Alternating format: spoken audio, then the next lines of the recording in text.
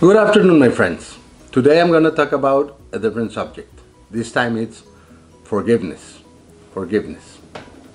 It's a very complex concept, and I wasn't aware of the importance of forgiveness until a couple of days ago, when I was in Bogota, in Colombia, and I attended a lecture, seminar, workshop, I would say, dictated by Coach Silvia Corzo, or my master Silvia Corzo. She's really good at it, and she made a big impact in my life.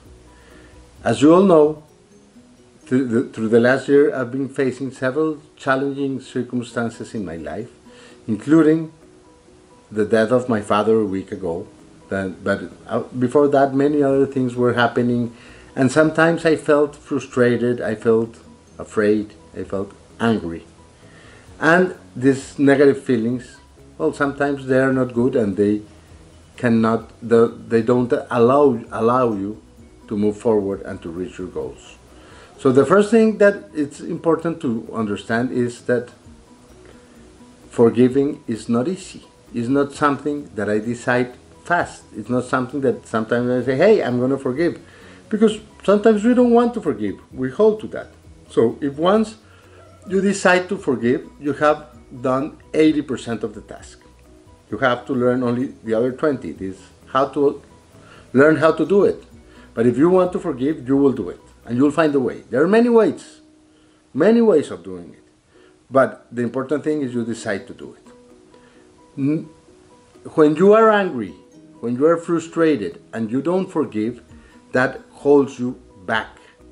That will not allow you to reach your goals, to go and comply with your objectives. You need to forgive, in order to move forward and reach your goals in a more easy way. If you don't forgive, if you hold on to that anger and that frustration, you're not going to make things easier for you and for the people around you. So that is the important thing. Also, forgiving is not something you do once and it's not instant. It's a continued effort, a continuous effort. It's something you do day after day. It's a process. It's not a one-time action. So we have to be aware of these things, because sometimes people say, hey, I cannot forgive, Yes, you cannot forgive instantly, but if you take the time and you do this with method, and if you look at the elements around it, you will find it easier, and in time you will forgive. And once you forgive, you liberate yourself, and you liberate the person that made you angry, and the aggressor that probably made you feel the way you're feeling.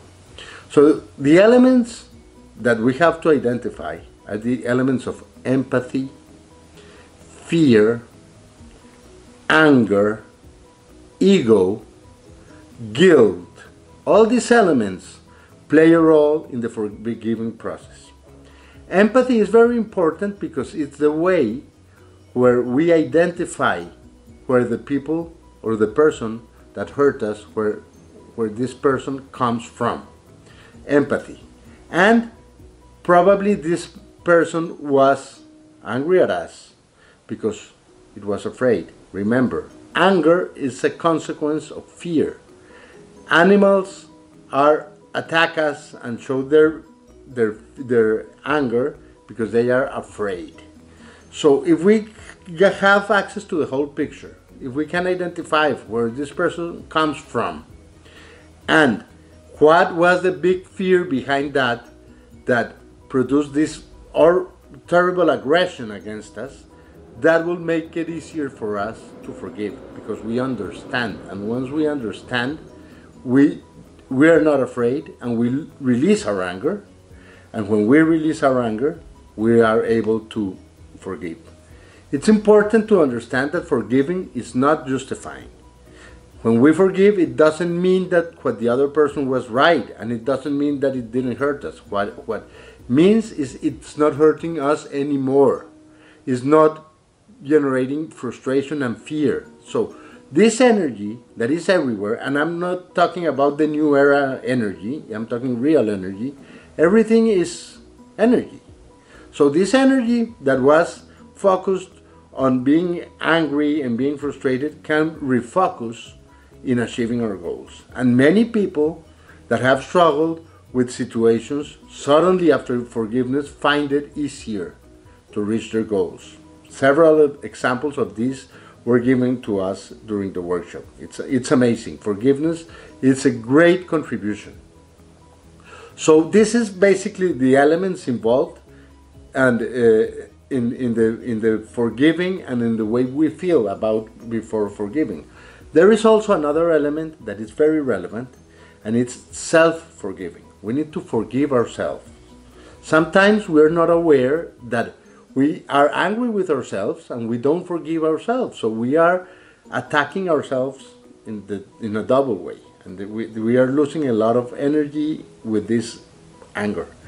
And that is because of guilt, the other element, very important. We feel guilty and we feel angry with ourselves. And sometimes people don't want to forgive others or themselves. So we need to understand, why do we feel guilty, where this guilt comes, why are we afraid? Are we afraid of losing the love of another person? Are we afraid of losing a job, of not having money? And once we understand that, it will make it easier for us to have, through this empathy, to understand where we come from and forgive ourselves. Guilt is very, very harmful, and we need to learn to manage it. And also fear, because fear transforms into anger, and that is where the aggression comes. And that is where every mutual aggression comes from fear, even wars, and even nuclear wars. So we have to be very careful with fear. We need to calm down, understand things, and that will release the fear and will release the anger and will improve our lives. This is the whole concept and the understanding of all these elements. And of course, we all know these elements exist, but I hadn't been aware of how they interact in this frustration and anger feelings, and how managing well we can get to release the anger and forgive.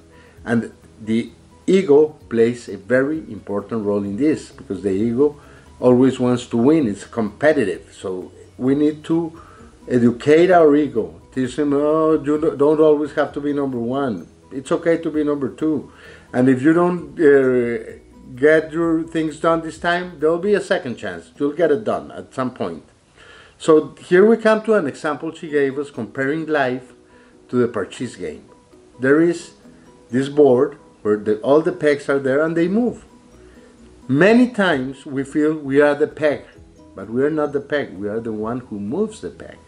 And we should envision our life like that. And when we do that, we understand that there are good moments and moments that are not as good. Sometimes we win the game. Sometimes we have to spend some time in the punishing square in the game and lose some turns.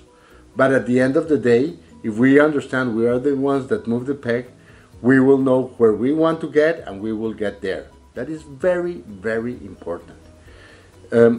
Fear. Fear needs to be compensated with love. This is what Neil Walsh says. She cited him, and I have read many of his books. So if we act with love, we won't get involved in this fear anger circle. We will go above it. If we don't act with love, we will act with fear. And if we act with fear, at some point we will get angry, we will hurt other people, and we will get hurt by other people. So to avoid all this process, act with love. That is very important conclusion from this workshop. That is probably the most important conclusion from this workshop. What can I tell you about myself? I learned two things. Thank God I don't have to forgive many things, and the things that I need to forgive aren't as bad as I thought. Of course, everyone has their own reality, and the fact that the things you have to forgive are not as bad as your neighbor doesn't mean they're not hurting you. So you need to forgive. The other thing, and the method is, she showed us on how to reach forgiveness. It's, imagine is your attic and you are putting things in order, and you have to go to one place and get rid of some things, and that will facilitate the process. But you have to do it in a continuing way. It's not something we do once. Because once you clean your attic, you start putting things back in. So you have to go from time to time and look at it and get rid of the things that are not making any good for you. So this is important. Continuous process. Put order in your attic. This is the way to get close to the forgiving stage. And the other thing is the method she used. She told us there are many methods. Some people write letters. Put them, even if they don't send it, if you write the letter, you get your bad feelings out, and it will make it easier to forgive. Sometimes you can make a video with your cell phone. You just look at it, say all the things you want, say I want to forgive, and this will work. But you don't do it just once. You have to do it several times, because people get frustrated. Oh, I tried it and I couldn't forgive. It's very hard for me to forgive. Be patient. You have to do it several times, and in time, someday you will wake up, hey, I'm not angry anymore. And the way to know you forgave is when you think about these horrible things that happened and they don't hurt you. That's the way. When you don't feel anger, you forgave. This is very valuable to get rid of these negative feelings, because you recover this energy. The forgiving process is liberator. It liberates you and liberates the other person. And with all this new energy, you will be capable of focusing on your goals and reaching them in a more effective way. So this is a whole process. It's a system. It's not just I want to forgive. The other thing is the method she used. She showed us through meditation how we could visualize the person and the circumstances we want to forgive and say it after meditating for a couple of minutes. And that will help you release this bad energy and this anger, and at some point you will forgive. And it's not that you do it once, as I tell you. Probably you have to do it several times.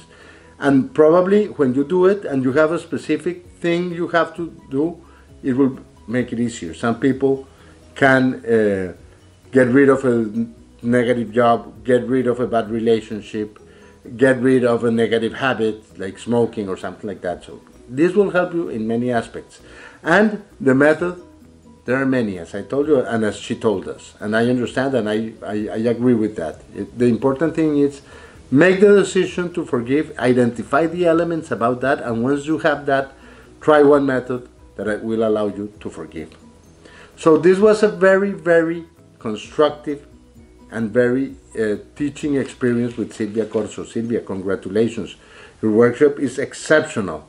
I was very, very excited after that, and as days go by, I think and learn more things of all your words and all the notes I took about what you said. The conclusion: I don't need to forgive as much as I thought, and that is a great conclusion. And I'm sure with this method and understanding these concepts, I am going to be able to move forward very, very quickly with the forgiveness process. And the second one, I need to learn a lot. I need to learn a lot. Sometimes we think we know many things, but then you realize you know very little. I need to learn more through reading, through interacting, through maybe attending other events like this one that give me examples of how to manage these internal things that affect us in our daily life. Yes, this is the good thing about this workshop. They use a lot of ideas, a lot of content, spiritual content, but focused on making you improve your day-to-day life. That should be what this is about, and it is about that, and it's very effective. So I recommend Silvia Corzo very, very much. I am grateful with Silvia, with all the people who attended that were so generous to share their personal situations, to share the handicaps and the challenges they have with the forgiving process. That is very, very valuable. So thank you very much, and thank you all for seeing this video. I hope you can get some lessons from this and some practical uses that will help you improve your life as well.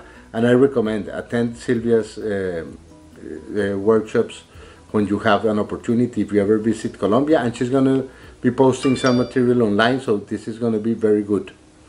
The last thing, remember to subscribe to my channel. If you like this video, go to YouTube, you can see it there. There is the red sign, you press subscribe, and then the little bell, you'll get notifications, and I will be sharing more recipes, sports content, events like this, the ones that I do in Colombia, that I do in Mexico, that I do in LA, that I do at the University of Southern California, you'll get some interesting insights of these experiences that are so valued. Thank you so much, and I hope to see you all soon.